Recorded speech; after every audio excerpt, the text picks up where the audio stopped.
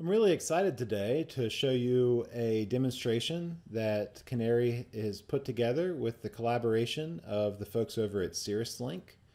We're using a Chariot Broker to be able to log in and currently read 601 tags, and we have 2 other sessions ready to turn on that are going to pull a lot more tags in. I'm excited to show you that here in a second. So we've created a special asset model or a virtual view of the tags inside of this demo, and we're calling it our Cirrus Link pipeline.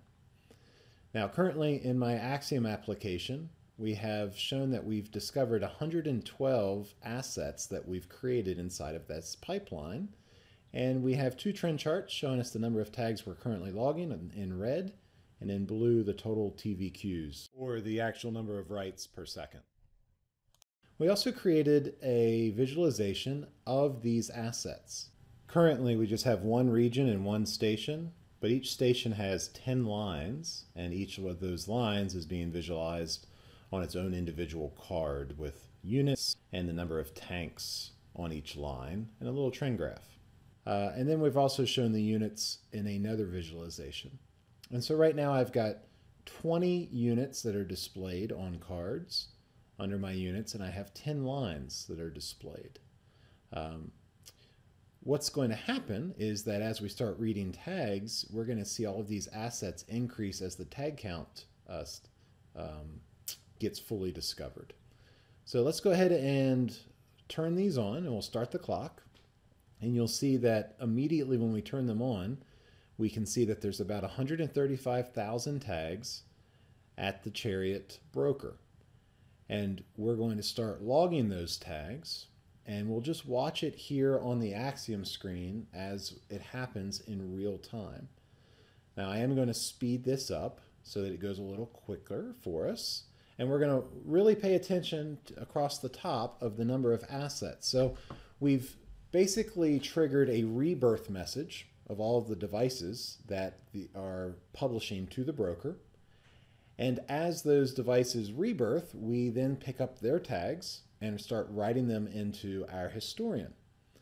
As we write those tags into our historian, once the data set has all of the new tags into it, in less than 2 minutes time, our asset model will rescan all of those data sets, and we'll be able to discover not just the tags, but group them into assets. And here it just went. So we just picked up now 8,884 newly discovered assets without having to manually refresh the model or even the application. So our Axiom client tool, the dashboard, was able to not just understand that the assets were there on the back end, but also add them by region and station for all of the different line cards.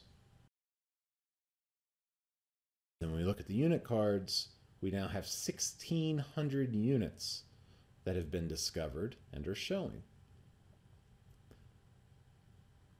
Now what if out of all of these 1,600 units, there's one that's outside of its optimal operating condition for casing pressure?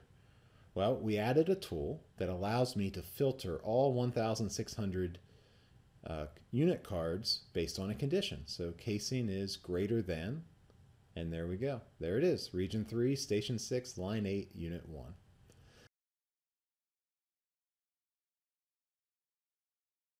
I hope you enjoyed this demo. If you'd like to learn more, we'd highly recommend an email to info@canarylabs.com. Again, a special thank you to the folks at Cirrus Link that make modules for MQTT Sparkplug, as well as an incredible broker called the Chariot Server.